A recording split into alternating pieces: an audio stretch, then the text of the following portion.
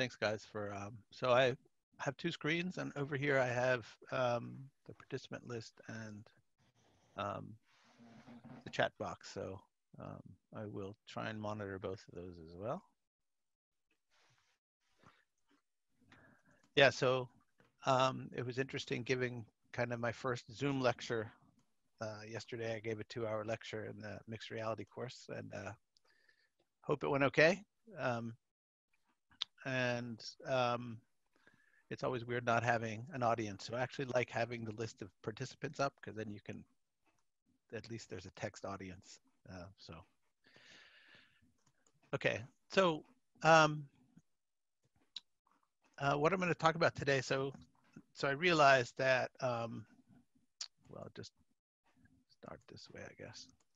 So as a quick note, in previous lives that I have, again, these times of being at home a lot makes you think a lot. So if I think back, I used to be a really good programmer. I know this sounds really arrogant, but I was a really good programmer. I really liked programming. I had really good foundations. And then when I moved to Germany, I worked for 6 years at a company, and I was lucky enough to be put in the room. So we made real-time factory automation software, so something completely different. But so we would go into factories and look at the process that whether they're brewing beer or making chocolate or whatever, and we would put in sensors, and we wrote some real-time software to track what's going on with the manufacturing process. Completely different than what I'm doing now. But I was 22 years old, moved to Germany, started working at a company, and you know, at that time, 22 was pretty young, and they put me in the office, and I shared an office with this guy called Peter Fries, and Mr. Fries, we called him, of course, because you'd have to call somebody with the last name Fries, Mr. Fries. And he was like the person that everybody at the company went to whenever they had a programming question. And so I sat in the office, sorry, across from Peter, and every time someone come in and ask a question, I'd listen to the answer. And so I learned so much from watching this really, really great programmer. Um, and I just grew so much um, as a programmer, as a computer scientist, based on a strong foundation at uni, and then kind of jumping into this job. And that's kind of, you know, helped me with my PhD later. So after Germany, I moved, after 6 years in Germany working there, I moved back to the States and started my PhD in VR and started graphics from really nothing. Um, and I also started teaching. So when I was in Germany, I started teaching a little bit. And then when I started doing a PhD, after like 3 years, they said, we'd like you to be the course coordinator for this operating systems course, because I really loved operating systems. And so I had a lot of really good mentors to learn from in order to teach. And so I really, really, really love teaching. And teaching last night was really fun. And now my job in this life, so fast forward another life, I don't teach very much. So any chance I get, and I don't program very much, and I really want to get back into programming. That's another story. Uh, and so I like giving lectures like this because I have all of this material that I've collected over the years and given several times. So anyway, it's a little bit of a background.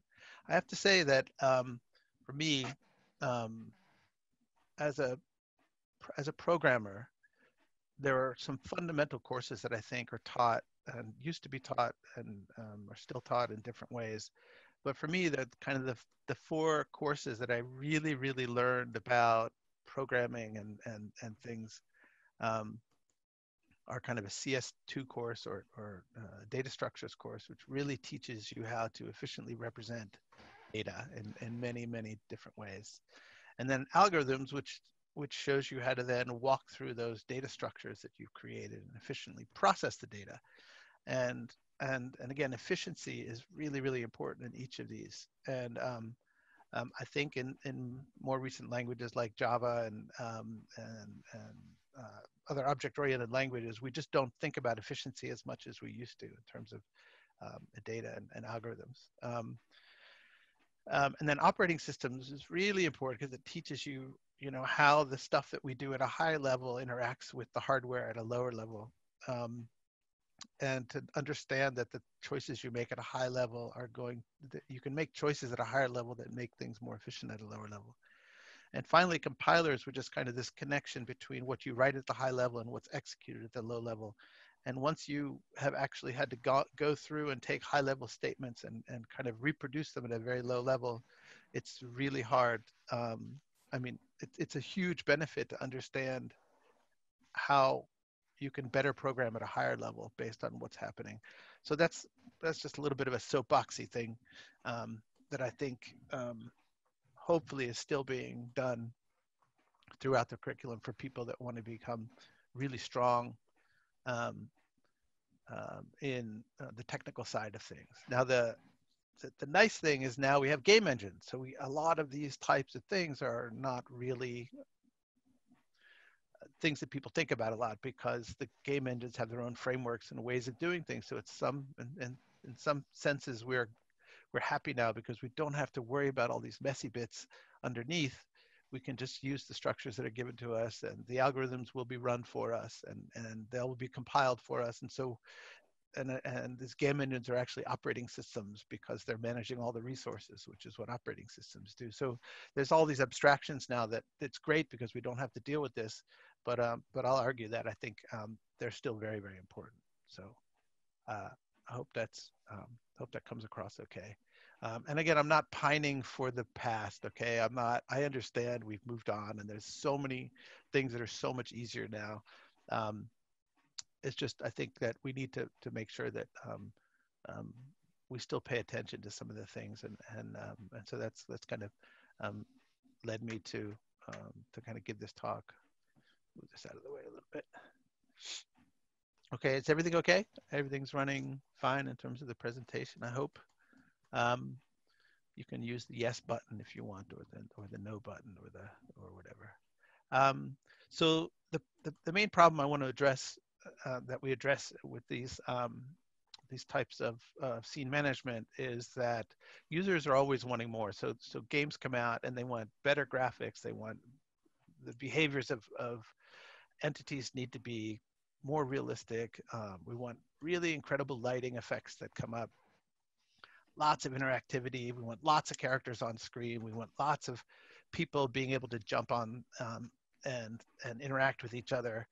And the hardware is always getting better. So the new graphics cards come out, the processors get faster. It's always getting better and better, but it's never quite fast enough, right? So everybody has to upgrade because the content designers push things further. So if we think about this another way, the hardware is always going to lag behind the needs or the desires. So you could think about it this way: is that once something becomes really easy to do, the designers are going to push it even further. So these needs are always going to expand to fill whatever performance vacuums. You give somebody more processing power, or more memory, they're just going to fill it up.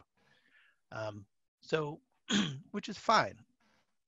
And it keeps us all employed and keeps interesting problems popping up, which is really good. So in order to support this in the games context or in a VR context, we can think about things that we really need to manage: objects, network connections, characters. We need to manage everything on screen really efficiently. So calculating what's visible. So if you think about somebody standing in a big 3D world, all the stuff that's behind me is, if this is single player, I don't need to draw that stuff. So even though it's there, I can turn and look at it. But once I look at it, I need to draw it. So, in a very simple sense, I just want to be able to kind of figure out what's in my view and then draw only that stuff. In addition, things that are really, really far away from me, I don't need to draw with high level of detail because they're only like 1 pixel in size. So I don't need to spend a lot of processing to do that. So these are just kind of 2 examples of ways that I could manage my scene. If I could just figure out what's visible. If there's a wall in place, there's a whole bunch of stuff behind the wall, but I don't care about that stuff. The system needs to know what's visible and what's not visible. It's a very simple problem, but is used in a lot of ways. So it's not just what's visible, but also what could I shoot? Or if I turn on a light, where should the light shine? All of these things are using really different variations of the same problems. And so what we've done is come up with ways to fake it. So a lot of lighting calculation is done in a pre-computing phase. So we bake in mappings and then just apply those. And so there's lots and lots of kind of mappings and tricks that have been done. Um, and all those have been done really to really address this problem of we want more, but we don't have a bigger computational budget. So the bottom line is these graphics cards get faster, but they're never really going to be as fast as we'd like. So we will keep making better hardware, and that they'll be really, really, really good at processing things. But in the end, it would be really good if even before we get to the graphics card, that we can manage the scene better, so we can squeeze more out of them. So if you think about it, the hardware is always going to get faster, but if I want to run it on my phone, I can't, because I don't have a GPU on my phone, or I want to run on some other headset like the Quest, I can't, because it just doesn't have the processing. But if I could pre-compute without using GPU some visibility calculations, then I could run things on these kind of lower end devices. So so the nice thing is that I can these are under my control, and I'm not beholden to the graphics card being upgraded or whatever. I can do this on the CPU. I can do it on the GPU as well, but I could do it on the CPU, because these have been around pre-GPU. So simple ways or ways that have been done to think about this are things called scene graphs, which are hierarchical representations of things in the scene. So for example, I'm in a room right now, even though it looks like I'm in space. I'm in a room right now. There's another room out there. I can logically say that this room has a whole bunch of objects in it, and that room has a whole bunch of objects in it. And the objects in this room are children of this room, and all the objects in that room are children of that room. So the bookshelf in there, and the carpet, and whatever. Um, I can come up with a hierarchy of, and the bookshelf has Lego minifigures on it or books on it, and those are children of the bookshelf. The bookshelf is child of the room. So I can lay out this scene graph that really describes the location, the spatial relationship between objects in a hierarchical way, and this is very powerful. And we'll talk about this more. Everybody okay? I know you can't put your thumbs up, I guess, but there's no thumb up icon, is there? Anyway, I'll just keep talking unless somebody starts yelling at me in the group chat. So here's an example. So this is not a very popular game, but a game that some of you might have heard of.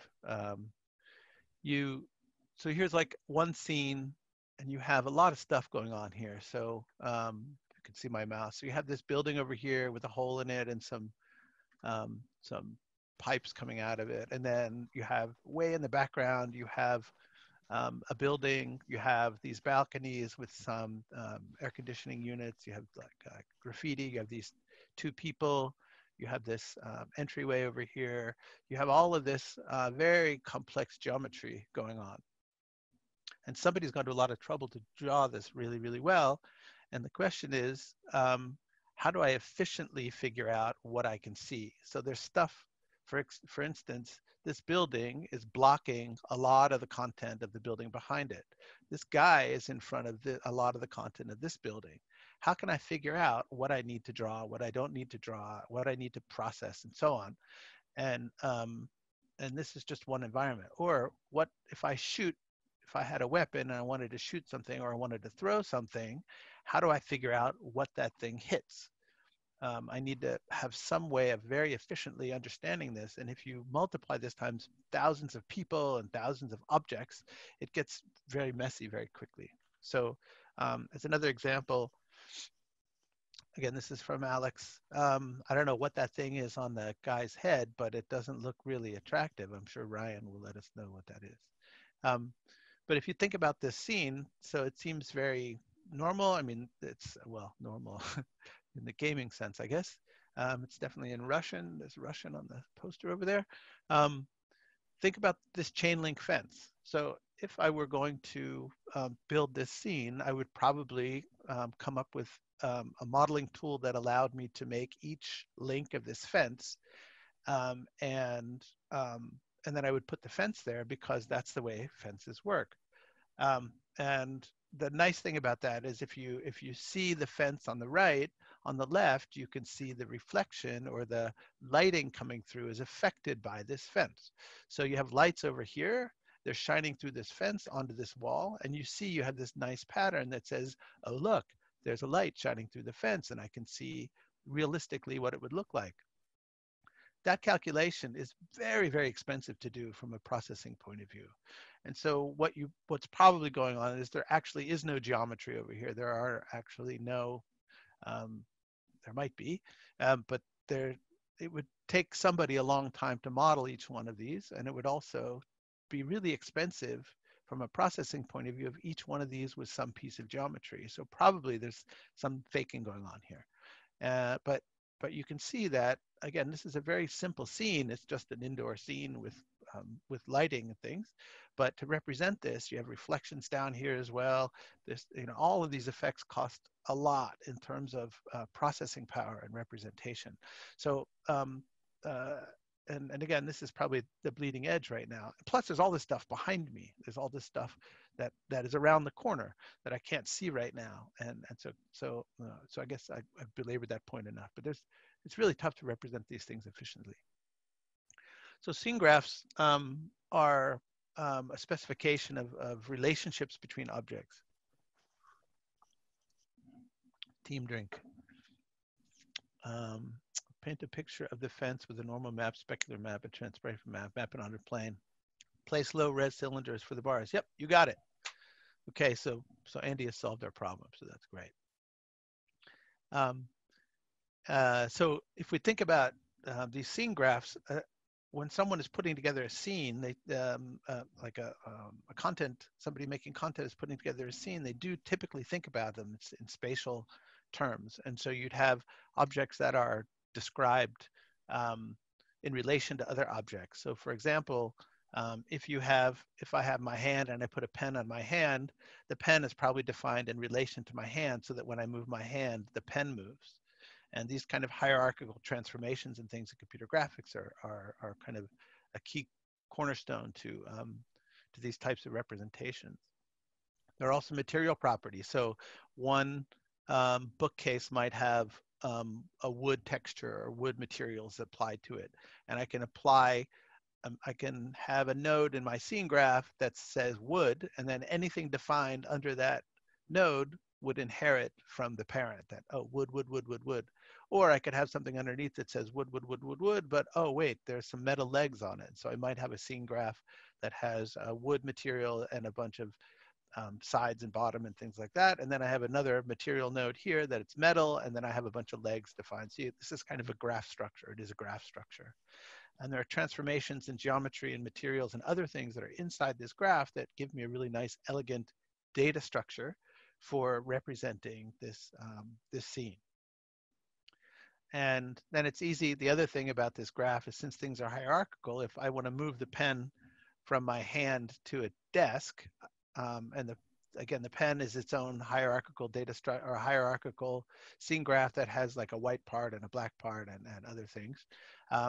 I can then, and from a graph point of view, take the pen sub-scene graph and remove it as a child from my hand and make it a child of the desk by changing some things. And then everything else comes along with it, the white part and the black part and everything. So again, I'm waving my hands a little bit because I don't want to go too deeply into this stuff. And I'm assuming that some people understand from working with game engines what these scene graphs, but scene graphs are extremely powerful in many ways.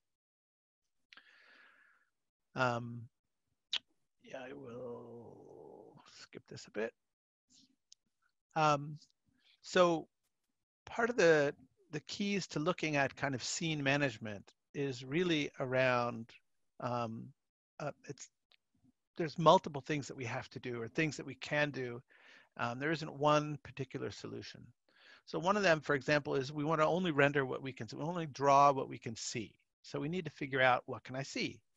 And then once we've reduced the whole set of the infinite number of things that I could see, and I now have a smaller number, then I want to only render at a level of fidelity or level of realism that like the the, the minimum number to make minimum level of fidelity to make it look realistic. So if it's really far away, I don't need to render it in all its glory. If it's really close to me or it's really important, I might want to render at a higher fidelity. If it's if it's closer to the center of the screen, so there's different ways to think about this.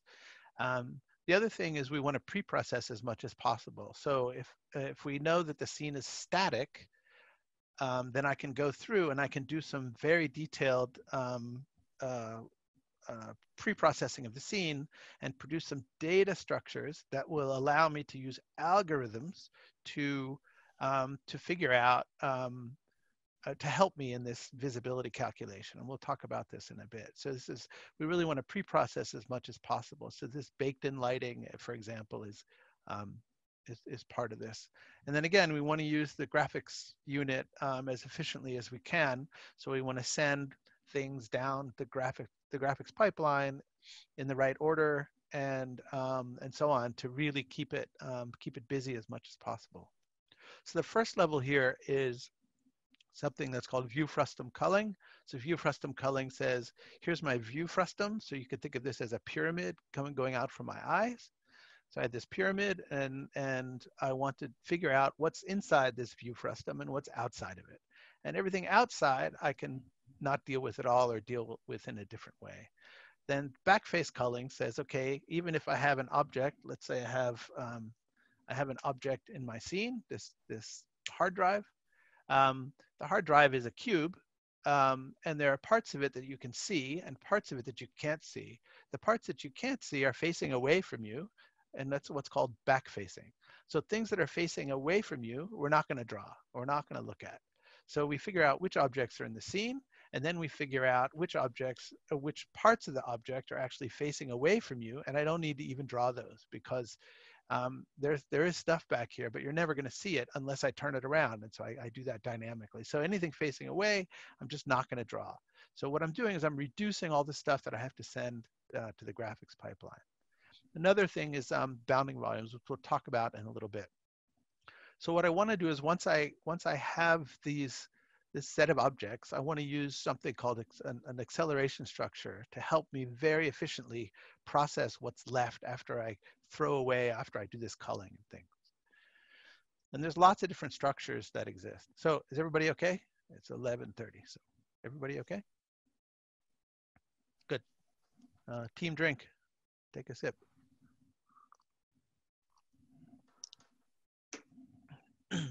So there are many, many structures that exist that have been, again, put forth mainly at SIGGRAPH for dealing with, and this is like since the 70s and 1970s and 80s, people have had limited hardware for forever. So these have been developed for a very long period of time. People have won significant awards for publishing these papers that are now kind of commonplace. And so there are many structures that exist, and that really depends on different things like the scene, the type of scene you're trying to render, and how many objects you're trying to render, the other properties of the objects. And so we can talk about when certain structures would be better than other structures. So for example, one example that's used a lot is, let's say you're trying to render a rugby stadium. So you're sitting in the stands of the rugby stadium, and you have all of these people. You have a big empty space between the stands that you're sitting in and the people on the other side of the stands. There's lots of empty space in the middle. And then there's a field, which is relatively empty except for the players on the field. And rendering this is really hard because the complexity is not evenly distributed. You have a bunch of complex things here. You have a big open space, and then you have lots of complex things there. And you don't need a lot of detail for things across the way because you just don't see a lot of the detail. So imagine you had one object in the middle of the field that you needed a really high resolution or really high quality thing. This kind of non-uniform complexity is I guess what I'm getting at, is an important thing to think about, which is very different than if you're in an indoor scene that's a room. And really, everything can be of high detail. So these different types of environments, indoor environments versus outdoor environments, human-built environments like a city versus something like um, a forest or a desert.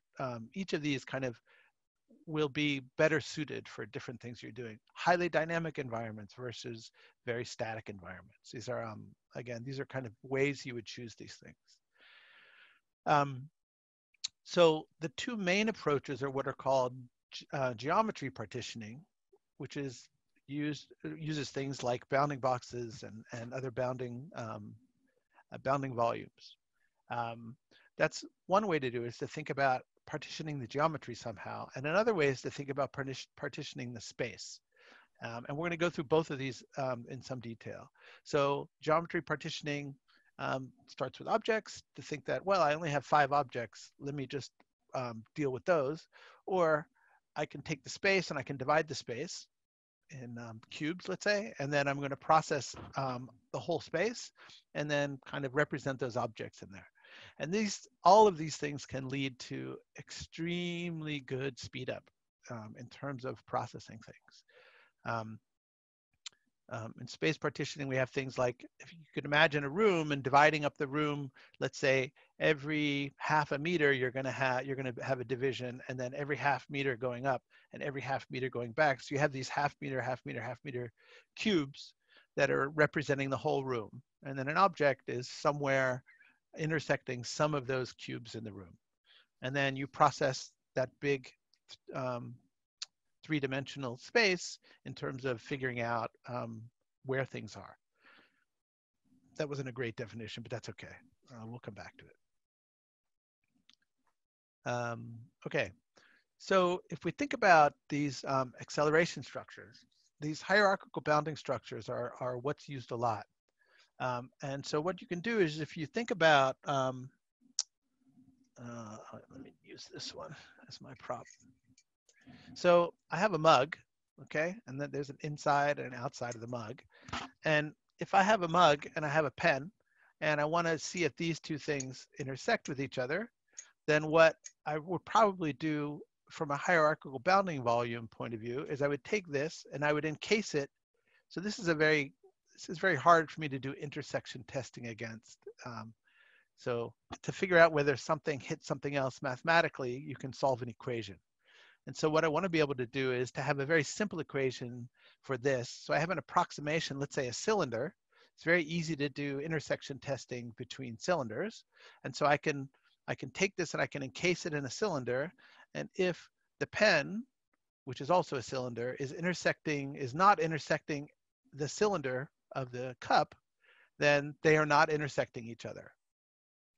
If the pen is intersecting the cylinder around the cup, then potentially it's actually intersecting the cup itself, but it might not be. So for example, if the pen is inside the cup, it's not actually touching the cup yet, but it has penetrated this cylinder that I've wrapped around this cup. So if it's not, the short answer, if it's not intersecting the cylinder, it's definitely not intersecting the cup. And if it's intersecting the cylinder, it might be intersecting the cup. And if it is intersecting that cylinder, I need to recurse, or I need to go down and I need to do a lower level collision or intersection test between the pen and the actual geometry of the cup. Okay, so it's a little bit simplified, but the idea is if I can wrap all of my objects with very simple geometry, then I can do collision tests between all of these objects at a very high level. And if there's no intersection with the higher level, there's no intersection at the lower level, because these structures completely encompass the object. Okay, so what that allows me to do is to simplify the number of calculations I have to do. Whereas if I had the complete geometry of this with all of the small geometry here and all the small geometry here, I would be constantly doing way too many intersection tests. And so I can do that in a hierarchical way. And it's not just for collisions, but it's also for visibility, because if you think about me wondering whether I can see this cup, if I can't see the bounding volume, if I can't see the cylinder, then I can't see any of the cup. Then if I can see the bounding volume, then I might be able to see the cup. So it's not just for collisions. I hope that's okay. Resources, good. Uh, Andy's posting lots of great stuff. So you test the parent. If the parent is visible, if you test the parent visible, if not, then none of the children are going to be visible. So none of the things that are contained in it. And if it is, then you recursively go down and you check the children, which sounds like a horror movie. But so you could use this information to really optimize what you're doing. So many interior levels of buildings and things really kind of work well in this kind of collision detection or view management approach. So you don't need to solve kind of the very particular general geometry intersection problems. You can really just use the general one and not a specific one. So one of the things that you need to think about with this is how to wrap, what shapes should we use to wrap the objects? And there's, again, a lot of research on this. And one is to think about bounding structures such as boxes. So if we think about this object, it's very clear that wrapping this in some sort of box it would be really efficient because there'll be no empty space, right? I would have a really tight, if it's intersecting the box, it's definitely going to be intersecting the geometry, and so it gets me to a solution much quicker.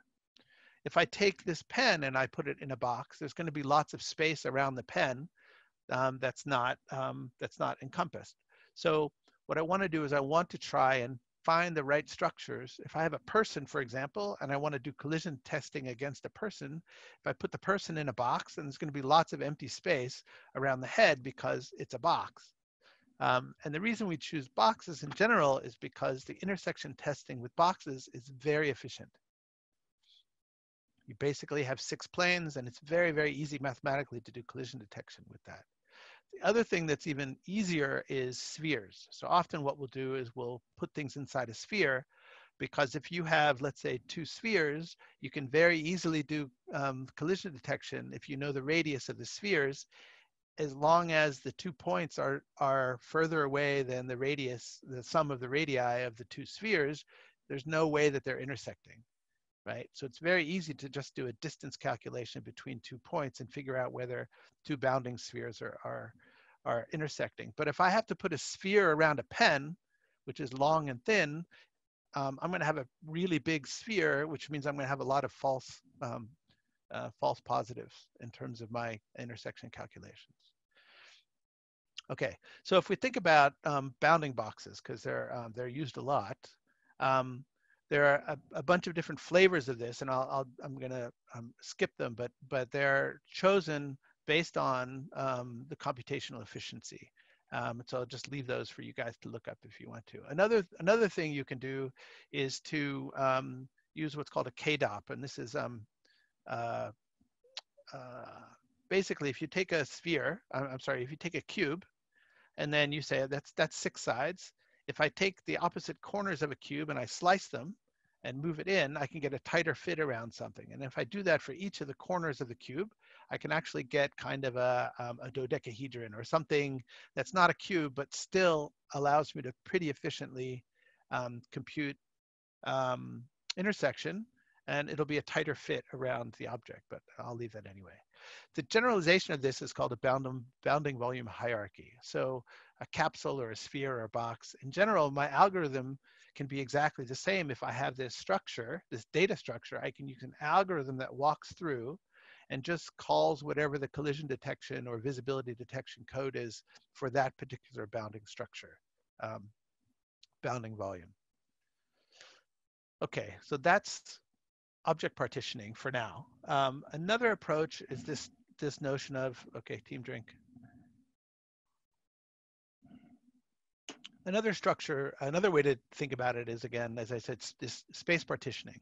So I can go through and I can regularly divide up any space into a regular grid, and all of the grid's units, all the cells are equal sizes. Or I can use, so the problem with that is I'm going to have a lot of empty cells, probably. So in a room, you have a bed, a desk, and some things that are mainly on the floor, and then you have lots of space until you get to the ceiling and the walls. And so you're going to have lots of empty cells.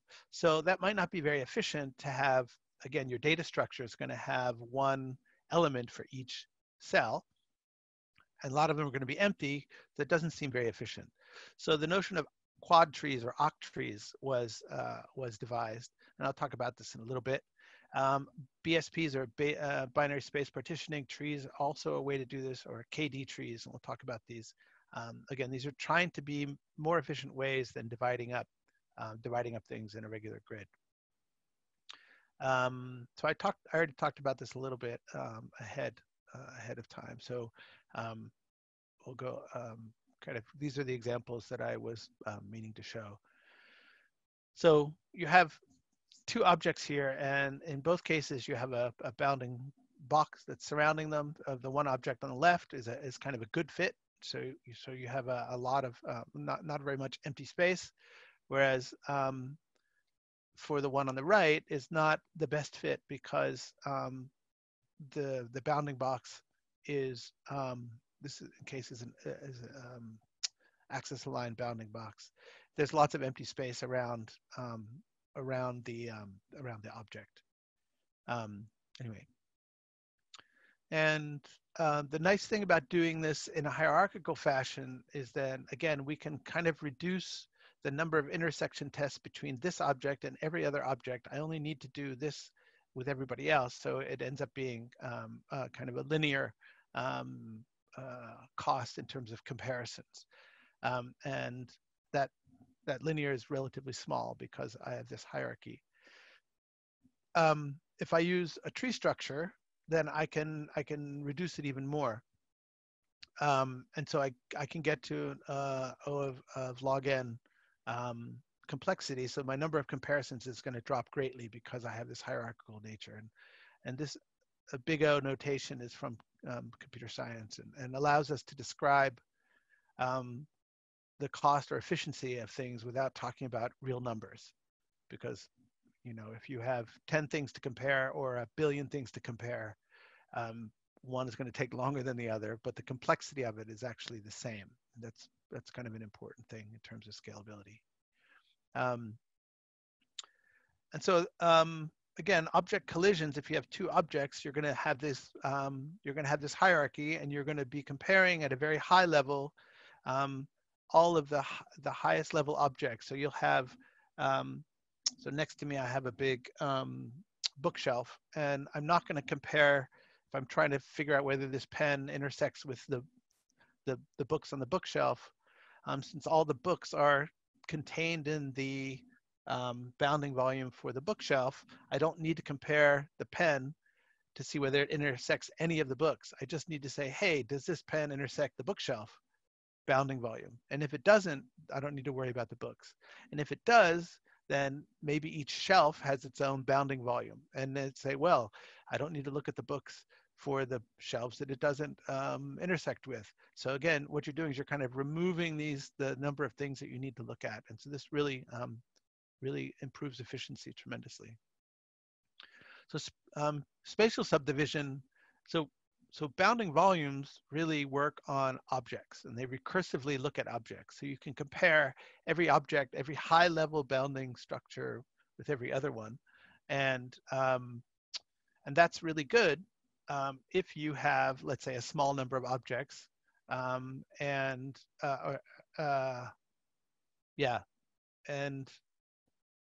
a small number of objects in let's say, a confined space.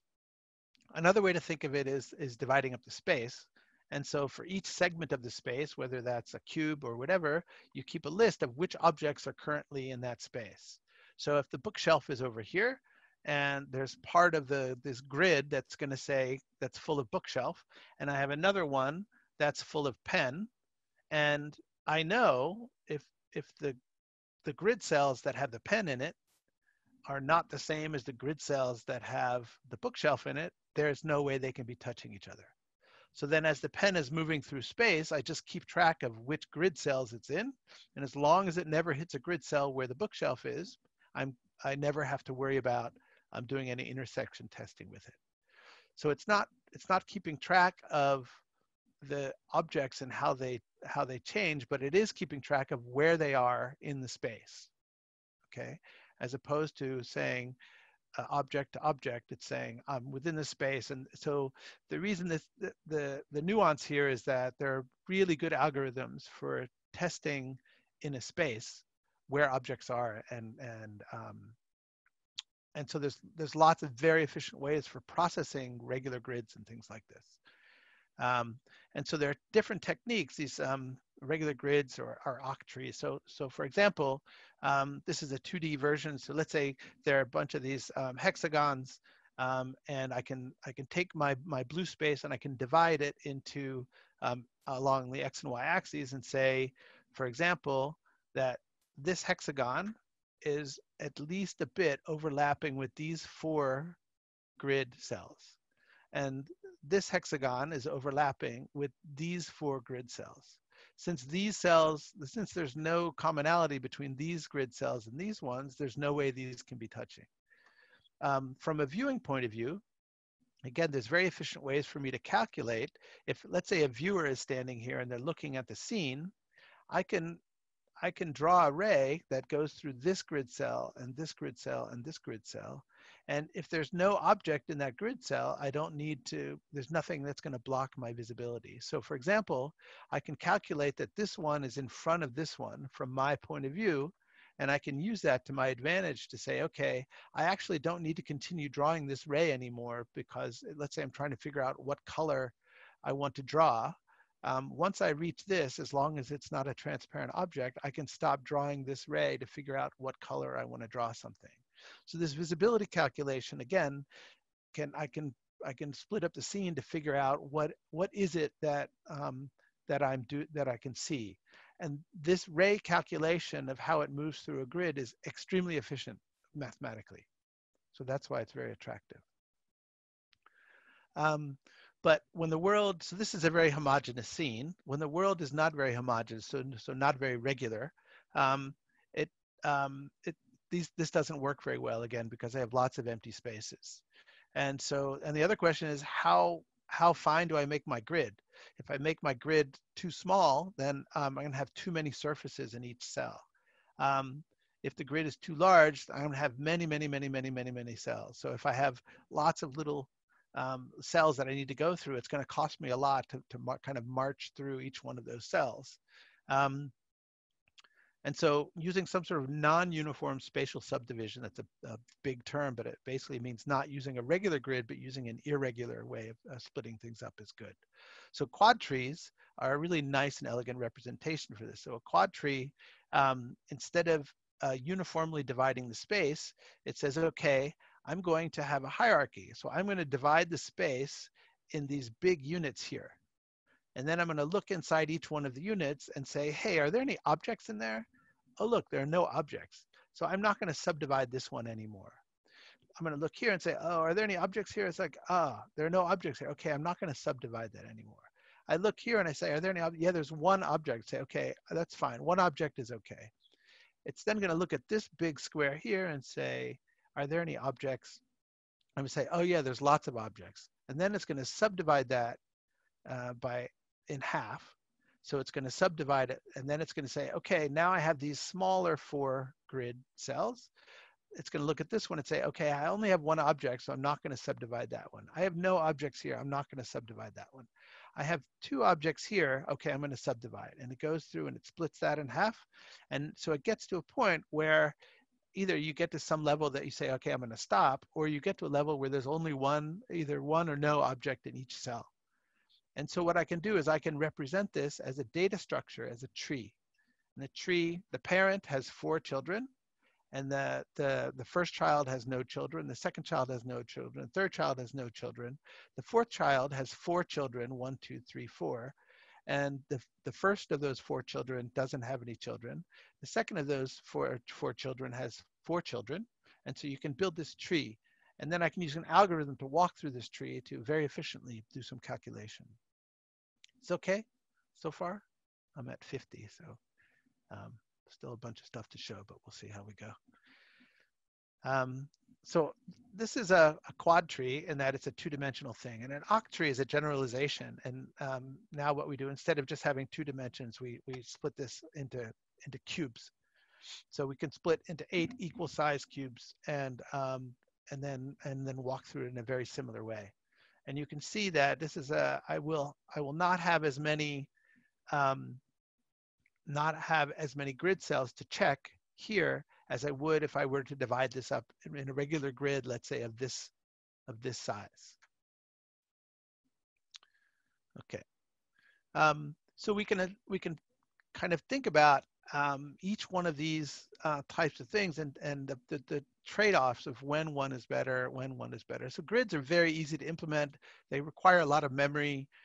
For non-uniform scenes, they're maybe not good choices.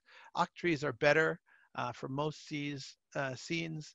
Um, you can use nested grids, which is kind of similar to an octree. You can do some spatial subdivision, and I won't go into too much, or you can use this notion of hierarchical bounding volumes. You could actually use a regular grid, and then the representation within the grid cells is a hierarchical bounding volume. So you can actually combine these together.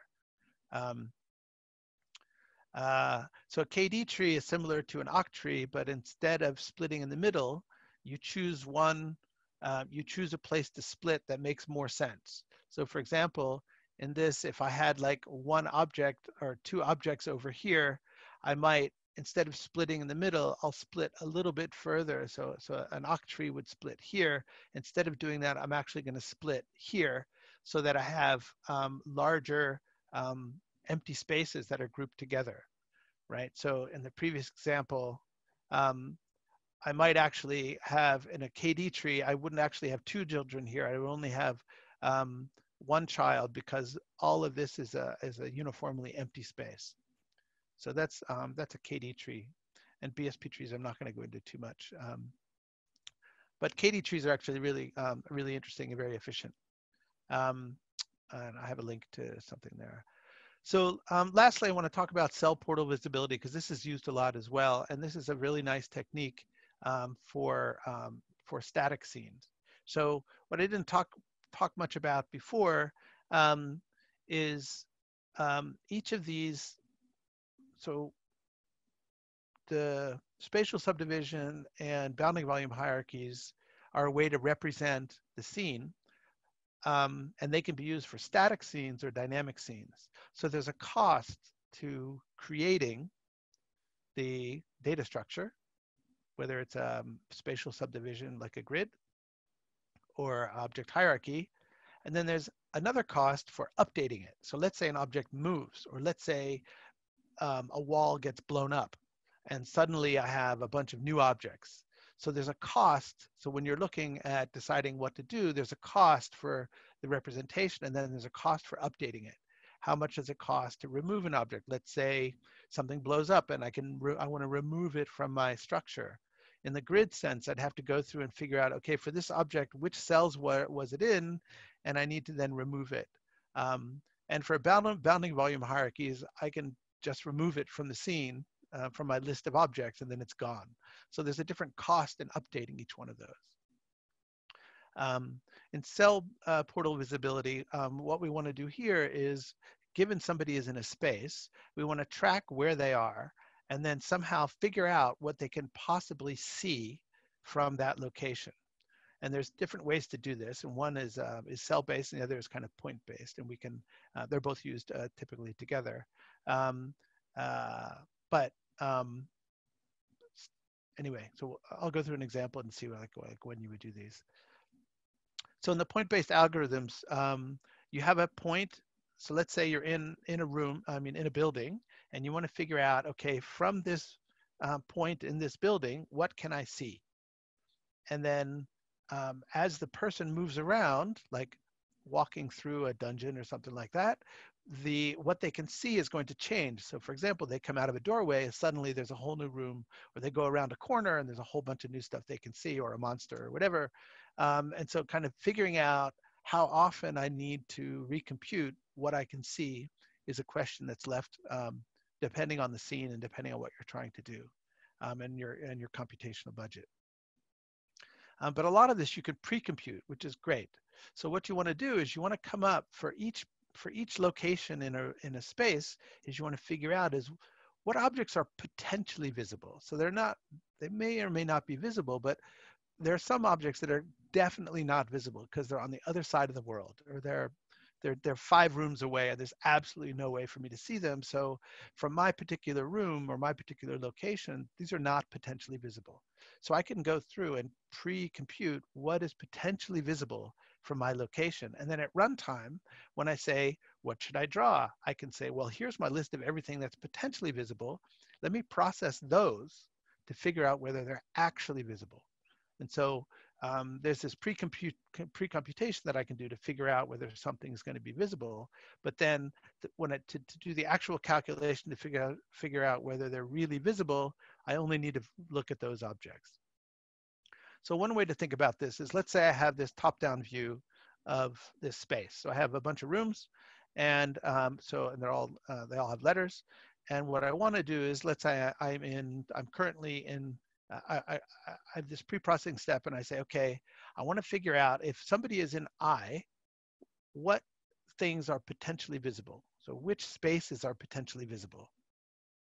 So I can use what's called stabbing lines to let's say, okay, when I'm in this room, I can draw a ray from this room to other rooms and figure out what other rooms are visible. So it's very clear from I, if I look out through the right-hand doorway, I'm definitely going to be able to see J. And through J, I can probably see H from some locations in I. So potentially I could see some things in H. So I need to add both J and H. There's no way for me to draw a line from I going through this doorway from H to G. So I wouldn't even consider G.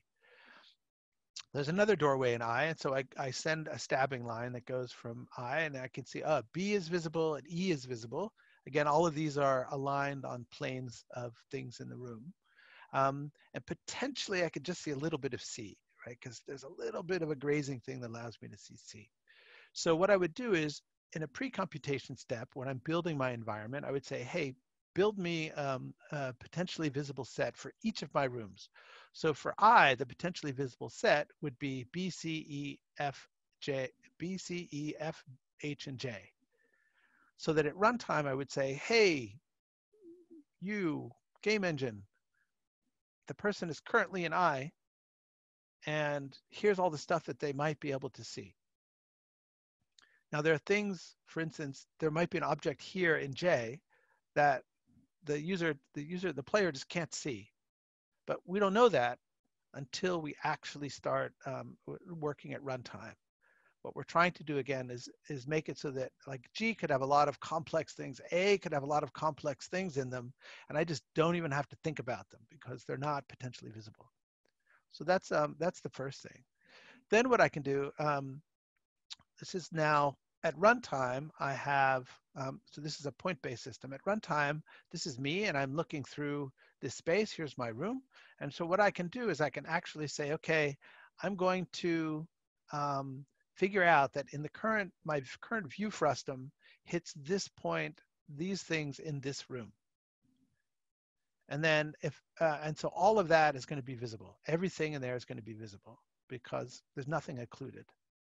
I can go the next level and say, well, through this area, I know that I can't see things here. So potentially I have this stuff that's also visible. And then I can recurse down and say, well, there's a portal here. So I can see through this portal into this room, and then through that portal into this room. And so I have this area that's now visible to me.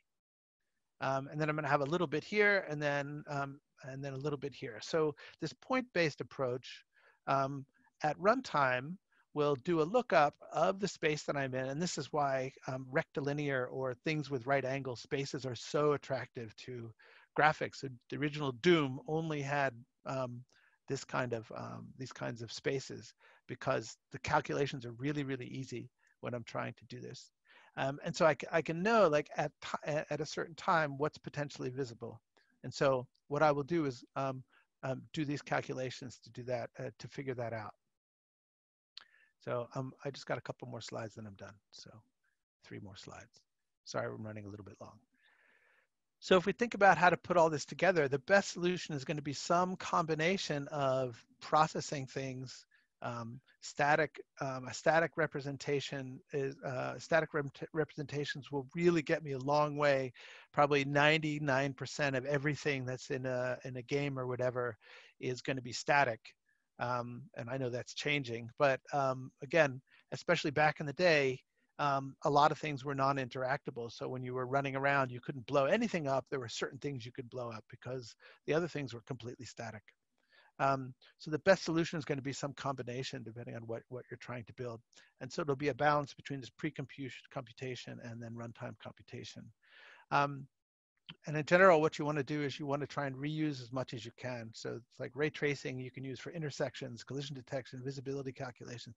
So all of these data structures that I'm talking about can be used for all of these things because you can figure out from a behavioral animation point of view, what potential characters could I interact with? Or if a bird is flying around, what can it potentially run into? So all of the structures that are represented here are really, really good because you can use them for a lot of things that you might want to do in the types of interactive environments that we're running. So that's it.